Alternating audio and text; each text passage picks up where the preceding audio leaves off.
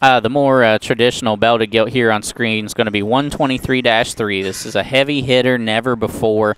This one's just brings us some unique pieces to the table. That is a big fat hind leg that's with a square hock and a long length of hip and step. And then when she comes at you, she's bold in her chest, she's square in her knee, stout about her skull. She's moderate and proportionate in terms of just her length of body. Has just an awesome turn to her cage, and her forerib still has shape and look on the side and up front. And I think one that just puts pieces together and looks like one you could go and start showing about as soon as your heart desires and take her out little, but it also looks like she's got a lot of staying power to show when it counts. So nice pig, 123-3 crossbred gilt.